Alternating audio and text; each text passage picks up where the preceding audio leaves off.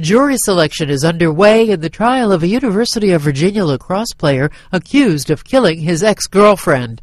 24-year-old George Huguely V pleaded not guilty Monday to first-degree murder, robbery, and other charges. Authorities discovered his girlfriend, Yardley Love, dead in her apartment on May 3, 2010. Police say Huguely told investigators he kicked in Love's bedroom door and then shook her, causing her head to hit a wall several times.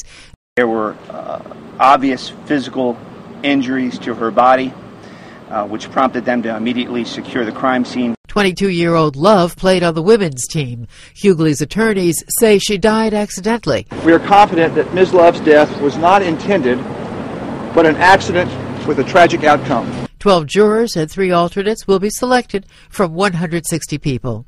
Sophia Manos, The Associated Press.